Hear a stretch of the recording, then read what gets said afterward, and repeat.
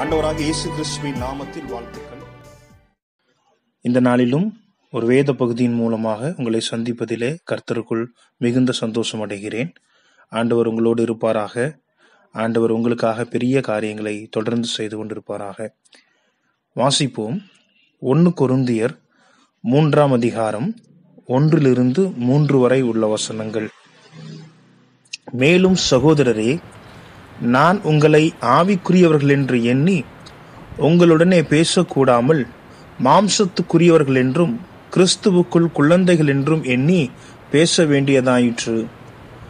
நீங்கள் பலன் இல்லாதவர்களானதால் உங்களுக்கு போஜனம் கொடுக்காமல் பாலை குடிக்க கொடுத்தேன். இன்னமும் நீங்கள் மாம்சத்துக்குரியவர்களா இருக்கிறபடியால் இப்பொழுதும் உங்களுக்கு பலன் இல்லை. பொறாமையும் வாக்குவாதமும் பேதகங்களும் உங்களுக்குள் இருக்கிறபடியால் நீங்கள் மாம்சத்துக்குரியவர்களாயிருந்து மனுஷ மார்க்கமாய் நடக்கிறீர்கள் அல்லவா. இந்த இடத்திலே பவுல் நமக்கு 2 விதமான கிறிஸ்தவர்களை குறித்து அறிமுகம் படுத்துகிறார். ஒரு வகை கிறிஸ்தவர்கள் பால் குடிக்கும் குழந்தைகள். இன்னொரு வகை கிறிஸ்தவர்கள் போஜனம் உண்ணும் மனிதர்கள், வளர்ந்தவர்கள். இன்னைக்கு ஆண்டவர் நம்ம கிட்ட கேட்கிற கேள்வி இதுதான்: நீங்கள் கிறிஸ்துவுக்குள் எப்படி இருக்கிறீர்கள்?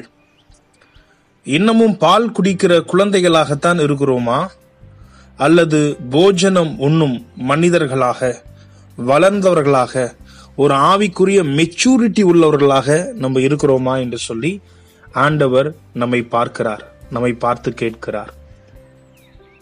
இன்னைக்கு அநேகர் பல வருடங்கள் ரட்சிக்கப்பட்டும் நல்ல சபைகளிலே விசுவாசிகளாக இருந்தும் அருமையான போதக பிதாக்களை தங்களுடைய வழிகாட்டிகளாக கொண்டிருந்தும் ஆவிக்குரிய வாழ்க்கையில் வளராதவர்களாக இருக்கிறதை நாம் பார்க்க முடிகிறது. அவர்கள் பால் குடிக்கிற குழந்தைகளாக இருக்கிறார்கள். அவர்களுக்கு போஜனம் பிடிப்பதில்லை. இதனால்தான் அநேகர் பால் புட்டிகளை காட்டியே இந்த விசுவாசிகளை மிக எளிமையாக இழுத்துக் கொள்ளுகிறார்கள். இன்னமும் இவர்கள் ஆவிக்குரிய சத்தியங்களிலே விருப்பப்படுவதில்லை. இன்னமும் இவர்கள் வெளிப்படுத்தின விசேஷத்திலே ஆண்டவர் என்ன சொல்லுகிறார், அதற்கு ஆயத்தமாக வேண்டுமே என்கிற பாரத்தை உடையவர்களாக இல்லை.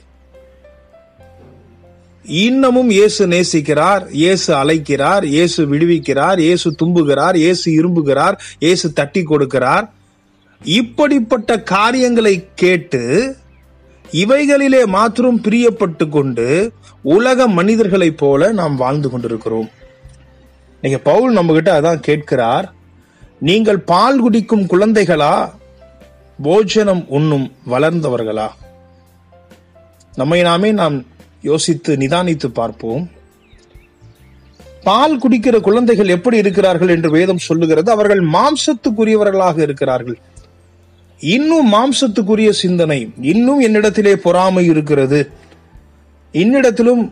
இன்னும் என்னிடத்திலே வாக்குவாதம் பண்ணுகிற காரியங்கள் இருக்கிறது, இன்னும் என்னிடத்திலே பேதங்கள் இருக்கிறது.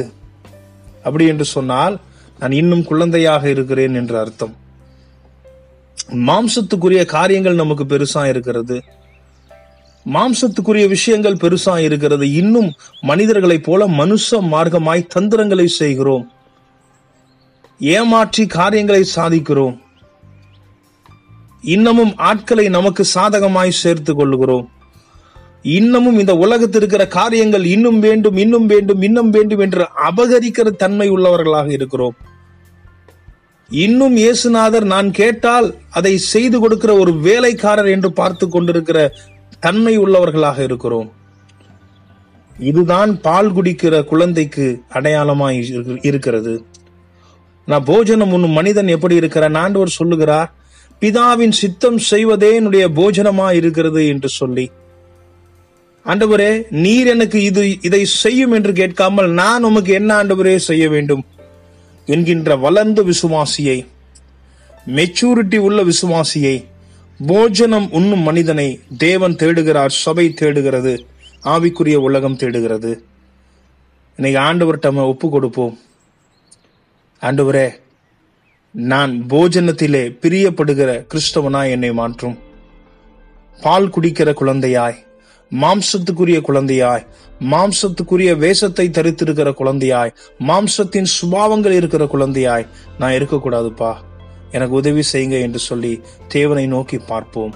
ஆண்டவர் நமக்கு தம்முடைய கிருபைகளை அளித்து நம்மை போஜனம் பண்ணுகிற மனிதர்களாய், மெச்சூரிட்டி உள்ள கிறிஸ்தவர்களாய் மாற்ற அவர் வல்லமை உள்ளவராக இருக்கிறார். கண்களை மூடி தேவனை நோக்கி பார்த்து ஆண்டவர் தினமும் கேட்க சப்ஸ்கிரைப் பட்டனை பிரஸ் பண்ணுங்க. கூடவே பெல்